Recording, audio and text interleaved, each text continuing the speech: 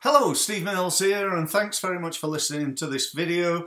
I'm here today to talk to you about why Facebook is for business. And, it's something that I hear a lot, and that is, I understand LinkedIn, Steve, but Facebook's not for business, or I don't like Facebook, or, I can't be bothered with Facebook, or, Facebook's got a bad reputation.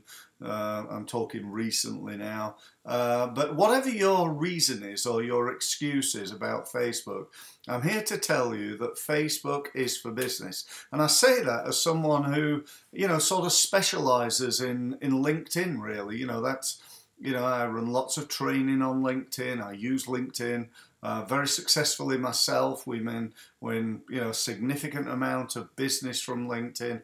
Around about 60% of our business comes from LinkedIn. I'm a massive believer in it. But I'm not here today to talk about that. I'm here to talk to you about Facebook. Now, with Facebook, there's a couple of things that I think you should realize. Firstly, there's the social side of it, isn't there? I'm connected to, you may know that I used to play table tennis at international level. So I'm connected on Facebook to all my old table tennis buddies, and we talk about how great we used to be, and the older we get, the better we were, sort of thing. And so I talk about that, and connect with all those guys and current friends, and so on and so forth. So occasionally I use Facebook socially. It's a social platform, and that's great. There's nothing wrong with that. However, the real reason I'm here today, and the real reason I want to talk to you, is about using it on the business side. And that fundamentally for me starts with, you can do things like events. You can upload your events, and you can get loads of likes for your company page and set up a company page and so on and so forth. You can do all that, and I think that's good. But fundamentally for me, Facebook is about paying money. It's about paying Facebook money. So Facebook marketing is about paying Facebook money in exchange for some form of advertising. Now, let me just explain how Facebook can work. The great thing about Facebook is it knows so much about you and I. It knows where we live, where we're based. It knows what job we've got. It knows what industry we're in. It knows where we used to work. It knows who we're connected to. It knows what types of things we're, typing into it. What are we talking about? What are we interested in? It even knows things like, what music I'm interested in. What are my hobbies? What sports clubs do I follow?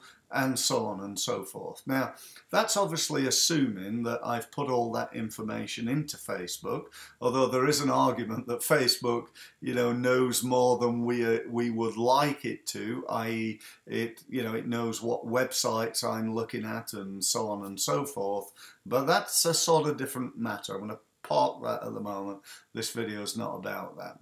So if Facebook knows so much information about us, it even knows things like, my marital status and so on and so forth. So what can we do? We can decide or tell Facebook we want to advertise to these people, whoever these may be.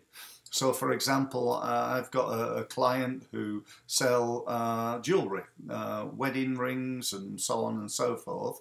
They sell them to people who are engaged.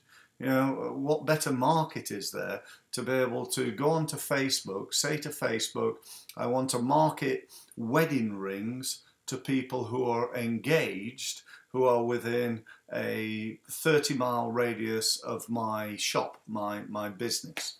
Now, that's as targeted as advertising's ever been able to be, I think.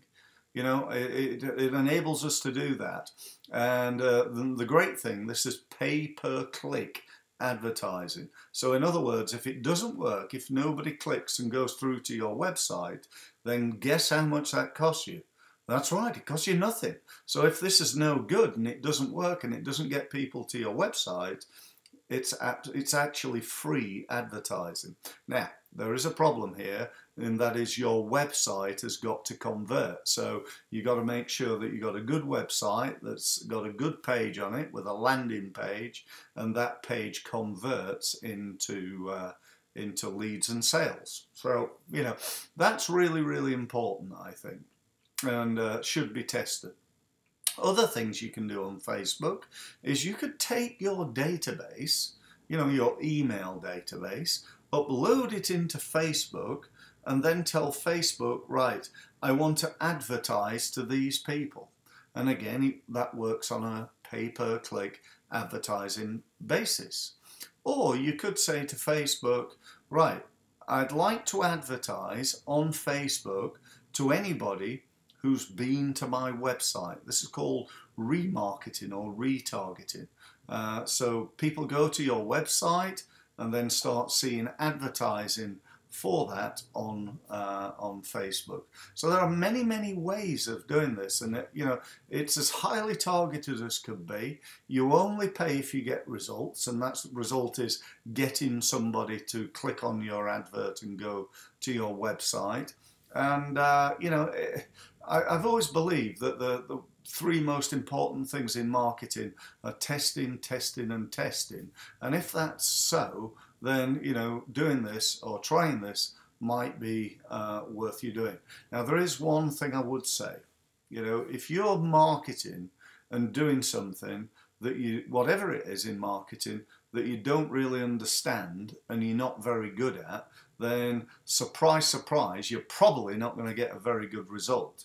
So, you know, my strong advice would be to get some training in how to do this. You know, I've just given you like whatever it is, 4 or 5 minutes introduction to it, to the potential of it. I've not trained you in it.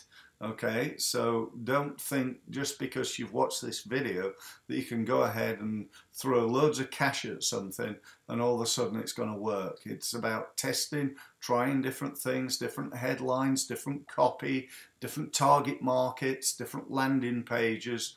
Lots of things to test there. Use of video, add in a video to your landing page. Lots of different things that you can do in order to test your advertising on Facebook in order to get the best possible return on investment from your advertising. So that's about it. Thank you ever so much for listening. If you want to know more from me, you want to contact me, go to www.stevemills.co. Thanks very much for listening.